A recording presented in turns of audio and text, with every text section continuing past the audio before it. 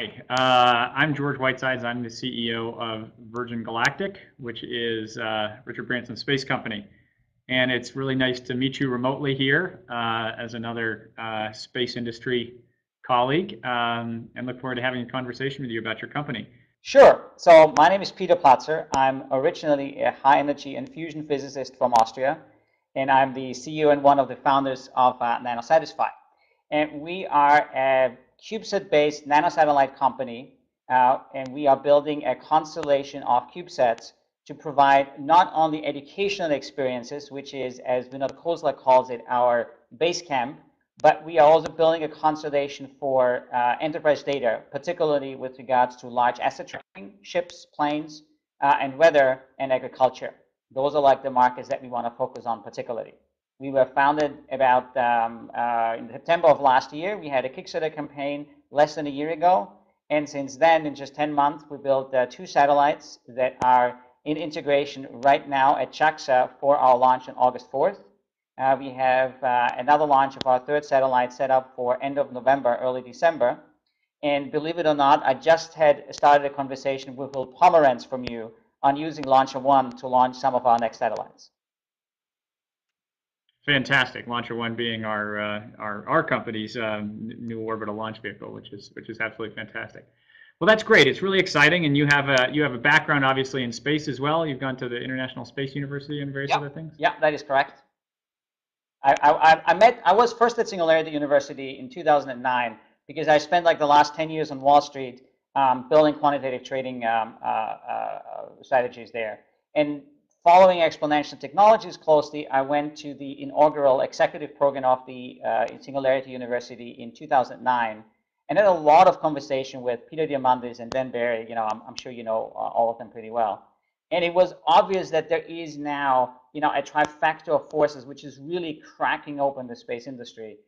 Some of it is regulatory driven, some of them is driven by technology. And so Peter ended up writing me a letter of recommendation for the International Space University, where I did the graduate program. And amongst the whole host of projects there, you know, I was a class representative at the top of my class. We ran a research study there. I interviewed, I did closed-door interviews with space executives, 40, 50 from military, government, space agencies, space companies, and asked them about nanosatellites, their strategies, their perception, their uses, their budgets, and then compared that with what is actually happening with that technology.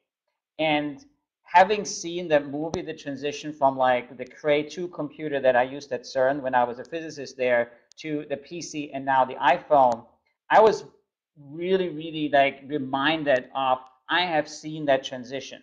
I have seen how a non-standard, large, slow technology gets completely disrupted by a quickly updating technology, was the PC at this point in time. And the very same thing is happening in the space industry with very, very large satellites being disrupted more and more with those small satellites, CubeSat space, which is a standard. And so based on that, we then started the company NanoSatisfi.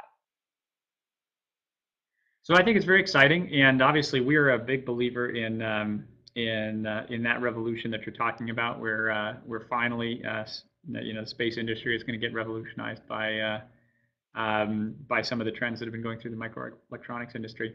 So let's dive in and let's talk a little bit about the business. So now it's interesting that you said basically, I think what I heard was that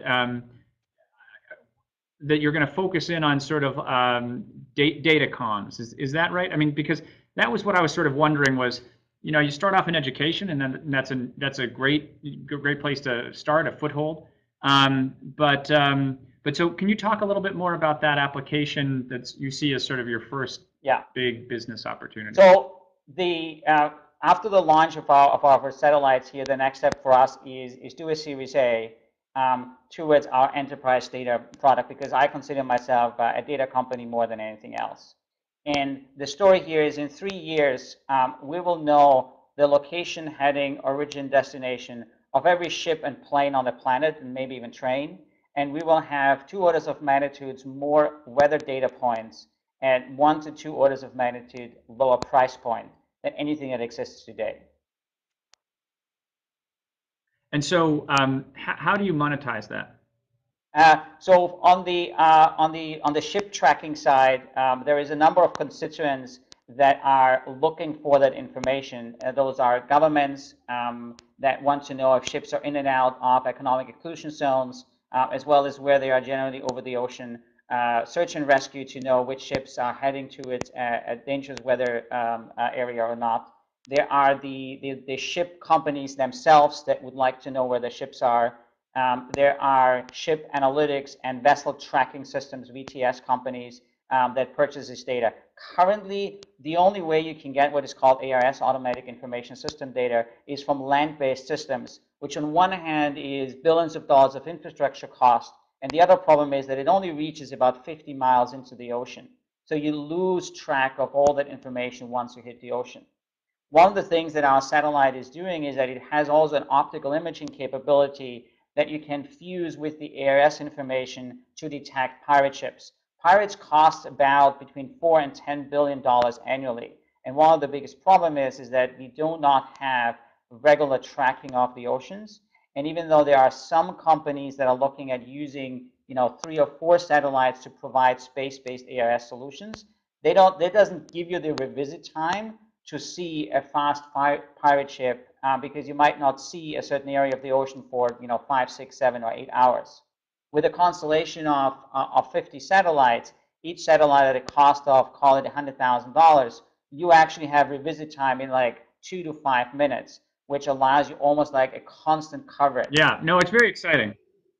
It's very exciting. I get it. So let's talk about competition. So why isn't like Orbcomm doing this, or Inmarsat, or Iridium, or whatever? I mean, I get how their satellites are more expensive, but at the same time, they're doing other businesses at the same time. So why can't they sort of incrementally add AIS or other stuff into their Yeah. business? So Orbcomm has been trying for about 7 years to do that. Their satellites have repeatedly failed, so they still don't have a single satellite which is working on it. They have now finally one satellite which has an AIS receiver on board. The main problem is that they're going to have 6, maybe 10 satellites. Because the satellites are $100 million birds, they cannot provide the ongoing coverage that you need, for example, to see if a ship is moving. Because you really need to have a coverage of the ocean with revisit times of a few minutes and not a few hours. So the first issue that Orbcomm has is that because the satellites are so large and so expensive, they will never be able to have a fleet of 50 satellites. The second problem that Orbcomm has is they do not have imaging capabilities on the satellites, partially because they are on a much higher orbit. So they can't do the sensor fusion to look, for example, for pirate ships.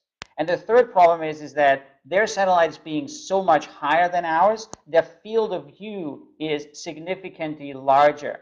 So their field of view captures significantly more ships at the same point in time, and that is increasing one of the biggest problems in AIS, which is signal collision, which is when you're listening to a number of ships at the same point in time.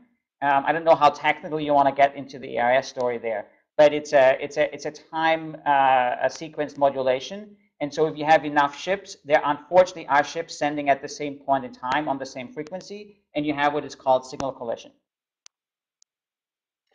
So how big is that market? I mean, that specific market. So the ARS market for without any kind of pirate story is between 100 and 500 million dollars. We've done up and down looking at the various markets there. The pirate ship detection, which you can do with the sensor fusion of optical imaging and ARS signal detection, that is a market of the order of about $1.5 to $2.5 billion. Okay, great. And so I know we've got a limited amount of time left, so I want to cover just 2 other quick subjects. Maybe they're not so quick, but what I want to talk. Just to make sure that we only talked about ARS, we only talked about ships, we didn't talk about planes, and we didn't talk about weather. Do you want to quickly cover those, just so that folks who are watching? Yeah. So on the plane side, you got the same problem. There is regulatory mandated a receiver ADS-B on a plane, but we lose track of planes over the ocean. And the annual estimated market size for providing space-based ADS-B to give airlines, more efficient routing and collision avoidance is of the order of $500 million. Once we go to the weather market, we're talking about a market that is anywhere between $3 and $13 billion.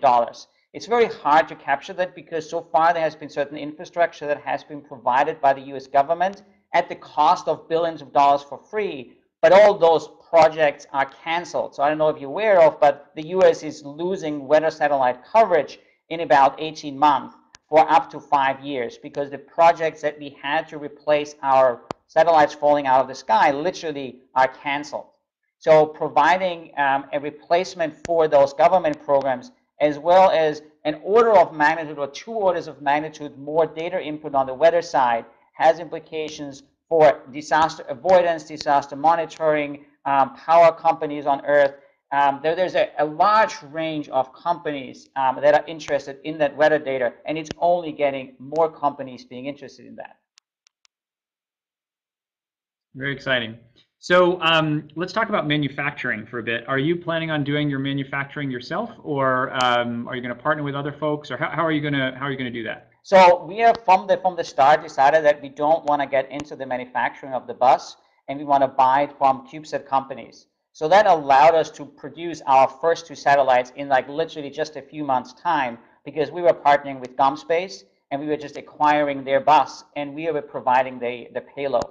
So we will always focus on the payload and providing that functional part of the satellite, while all the bus, everything that relates to the bus, we will buy off the shelf. With regards to location, one of the things that we're going to take advantage of is that as a half European, half American company, we will have manufacturing and design outside of the US, because that opens up the launch market for us significantly broader than if we were an only US company.